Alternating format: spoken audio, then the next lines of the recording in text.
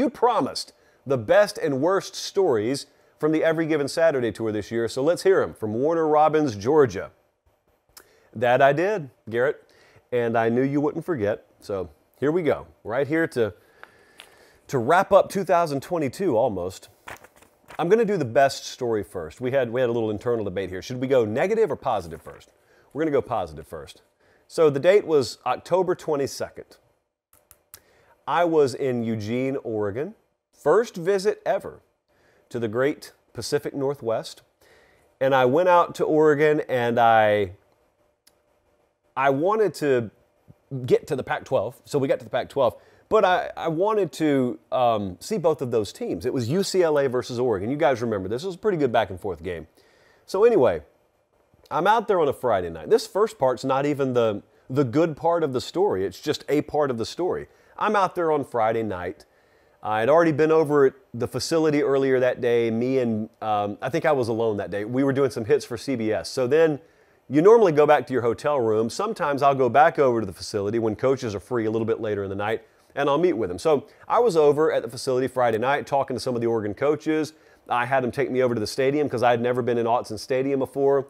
I always like to get that Friday night alone in the stadium video if I can. That's really fun. So anyway, that was a nice precursor.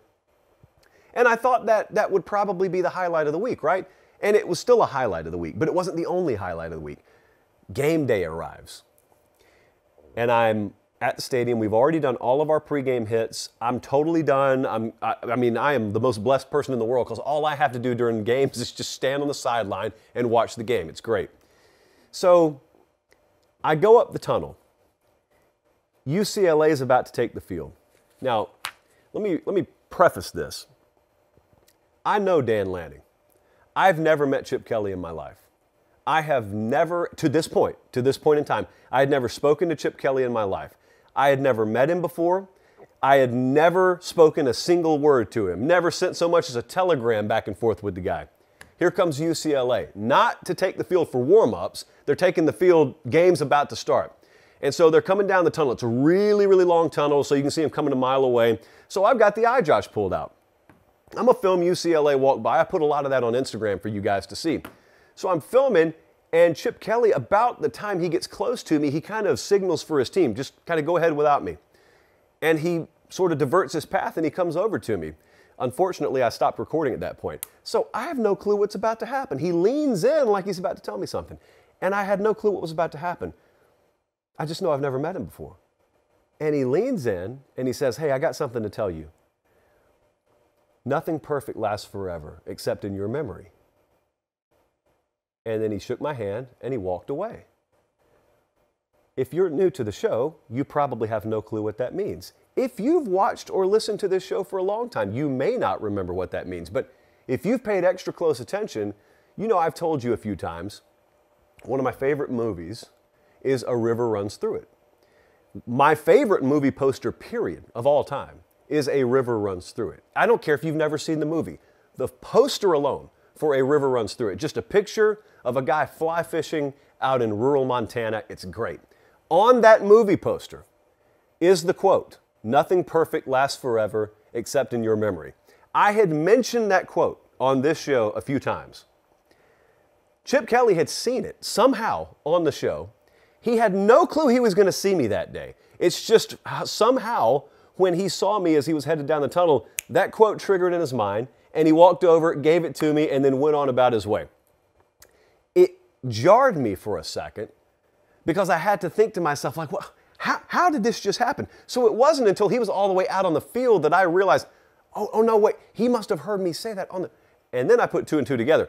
Hey, man, since then I've taught Chip Kelly a couple more times. So it's been great, but that little moment there, which I have not told until now. I haven't told anyone that story except Jesse and Colin, basically.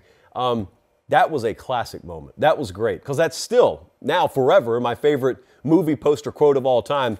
And it was the one thing that Chip Kelly thought of when he saw me for the first time and spoke to me for the first time. So that was really cool.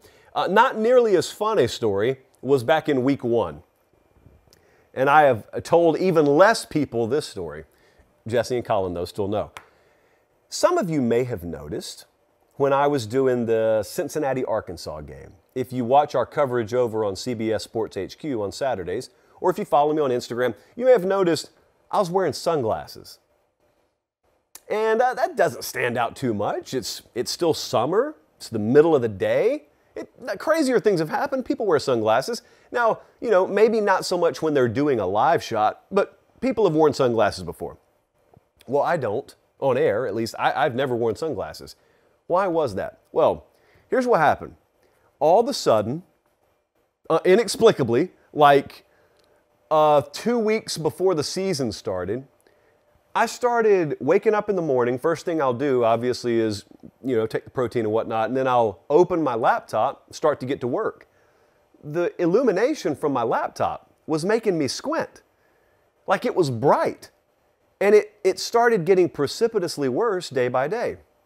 And then all of a sudden, I couldn't go outside in the middle of the day and like normally look around without squinting and without like shielding my eyes. And I got so sensitive to light, I eventually had to start wearing sunglasses. Then it was so bad, it was like overcast that morning in Fayetteville. But just the LED lights that Greg Gelber uses, our crack production guy out on the road, I couldn't even bear the LED lights. And that's just what they use to illuminate your face. So I had to wear sunglasses. I had no clue what was happening. Also had blurry vision in one eye. So I have light sensitivity, partial blindness, had no clue why, was just trying to hide it. So I had to ask myself, what has changed about me over the past 6 months? And I narrowed it down to one thing. I had been drinking a lot of brand's cold brew coffee in the can. Room temperature, of course. And I'd been chugging about half a dozen of them per day, certainly more than the prescribed amount. Well, I realized, hey, that's changed. I just started drinking these things recently, so I cut them cold turkey. Good for me, by the way. Light sensitivity was gone within 48 hours, vision totally rectified within 48 hours, and so the moral of the story, kids, is I will never drink a can of cold brew fill-in-the-blank brand coffee again in my life. Why? Because I enjoy being able to see, and I enjoy not having to squint when someone turns the lights on. Those were the best and worst stories of the Every Given Saturday tour this year. Told you they deliver. Those aren't the only stories. Those are just the best. I should have said the best and worst that I can share. Yeah, that's probably the way we should have arranged that. Thanks for watching, guys. Don't leave yet. Don't leave yet. Make sure you like the video and please subscribe to the channel. Not just for me, that's how we keep this entire thing free.